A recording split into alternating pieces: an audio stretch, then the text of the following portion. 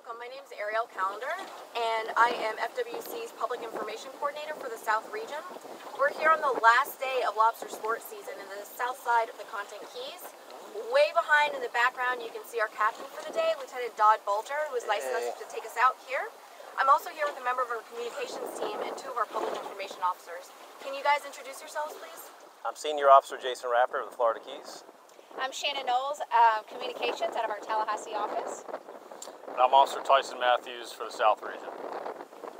And can you tell us a little bit more about what we are doing out here today on Thursday, final day of lobster sports season? It's the final day, Thursday, the final day of lobster season, 2022. We're out here in the Contents Keys. We are just out here checking everything: the dive flags, all the boating safety stuff, and the resource checks. On this final day, is there anything that people should be mindful of, be aware of? I think we've gone over bag limits, size limits, but what other tips that should they know for the last day of lobster sports season? Yeah, great question.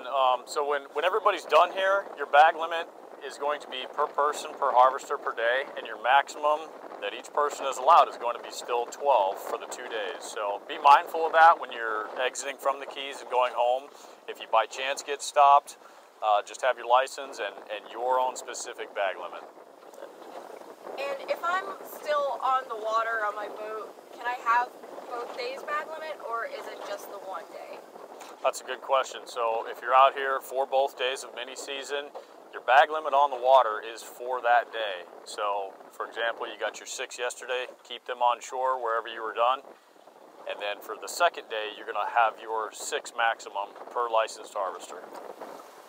Shannon, I know this is your first time in the Keys lobstering. It's also my first time, and the Keys are slightly different than maybe other areas of the state. Is there anything that you've learned during your time here specific to Monroe County? Well, so last night, you all probably saw on our Facebook page that we did some bully netting. So that was really awesome to see, going out at night, seeing folks who aren't out there in the day catching lobsters, but choosing to go at night and do the bully netting. That was really neat. And just coming out here, seeing all the boats. I mean, we look around, it looks like several hundred, maybe a couple thousand boats. There's a lot of people on the water. And so I've learned so much. Just the boating safety tips that we give out all of the time, it really is very important. You know, seeing everybody with their dive flags and seeing everybody with their life jackets on, and just making sure that you're not operating a vessel while under the influence. There's a lot of people out here having a great time, and we just want everybody to get home safely and enjoy their 2 days down here in the Keys. It's beautiful. It's one of the most gorgeous places I've ever visited, and so definitely encourage anyone out there who has thought about coming down to the Keys for lobster sports season. It's definitely worth the trip. Absolutely. You mentioned about all of the boats that are out here, the families recreating, and I see over here we have some people in the water. They've got their flags up, see some snorkeling. Maybe we can go over and see what they've got. Absolutely. Let's go. Hi everybody, I'm here with the Harris family, and they've been out lobstering since this morning. And so, guys, what is your favorite part about lobster sports season? Tickling them out. Tickling them out. So, actually, that's a good question. Tell me what that is. For those of you like me, who's new to the Keys, never been lobstering, what does that mean? You use this stick, it's a tickle stick. You use this end, you stick it in the hole and kind of put it behind him and drag him out. Okay. Or you can also sometimes scare them out if they're in a weird way. You got a net in one hand, or you just do them with your gloved hand? Well, yeah, we use nets. You use nets? Yeah, Okay. it's pretty tough without it. And you're always going to have that gauge. You always want to have a measuring device with you in the water, correct? Yep. Because you got to do what in the water? You gotta measure them before you bring them back. There you go. Right, There you go. measure them while they're in the water. So, what else have you guys been doing while you've been here for sports season? Well, tomorrow we're gonna go to Key West and walk around. Okay. Just been hanging out with snow and stuff.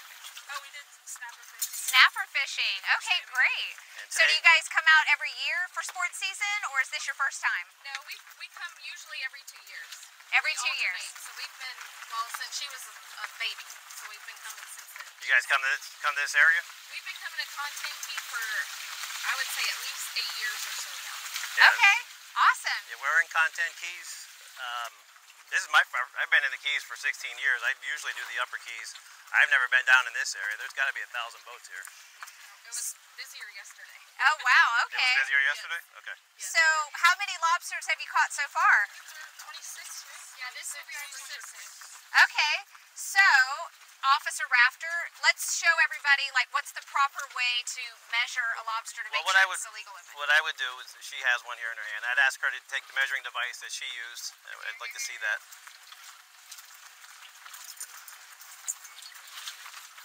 We won't do it over the water because he'll make a break for it. Keep him in the boat. There you go. Okay, it's looking good, right? Your measuring device is falling on top of the carapace. That looks good. You can tell by looking at this one. And what's This that is a limit? good lobster. Is it's got to be more than 3 inches, See, there it correct? goes. It's got to be. Stand by a second. I'm gonna make sure I don't lose them. If you break the lobster up into 2 segments, you got the head segment and the tail segment. The head segment is to the carapace. This is where our measurement comes from. It's a greater than 3-inch measurement. Just like a young lady here, you take your measuring device, you put it in between the horns, and you want to stay on the hard part of the carapace. You don't want any of the eye involved in this measurement. So just the hard part of the carapace. When you feel like you got it in a good spot, bring the lower end of your measuring device down, and if it touches the carapace, you know you have a good one. If it goes behind the carapace, then you know it's too short. Let it go, let it grow. You guys got any that are any close? We're close. Are you guys getting a bunch of good ones? We're pretty good here. And so what's the limit? What is it per person per day? It's 6 per person per day per licensed harvester. Okay. And So we got 5 people here, and Dad's in the water. Okay. So we got 6. Okay. So 6 times 6 is what? 36. There All we go. right. So 36 for today for them will mean lots of delicious dinners ahead. Yeah, and Okay. we were talking earlier before we started filming. I would ask you about the eggs. Have you guys seen any egg-bearing ones? No. I don't think so. Where would we look for that? Oh, that's a good question. Where would we look for that to make sure that we don't take an egg-bearing lobster? An egg-bearing lobster. This one's a male, so we're not likely to see eggs on this one. But an egg-bearing lobster, or berry lobster, or sponge lobster, sometimes we hear them called too. The eggs will be on their abdomen. Okay, under the tail, under her abdomen. This whole area it had this spongy type of material about it. And when the eggs are brand new, they're bright orange, not unlike the color of my glove. They look a lot like that. As the eggs get more mature, they turn brownish, almost like the color of the top of her carapace here. Again, this is a male lobster, so we don't have to worry about that one. But you want to check every single one of them that you check.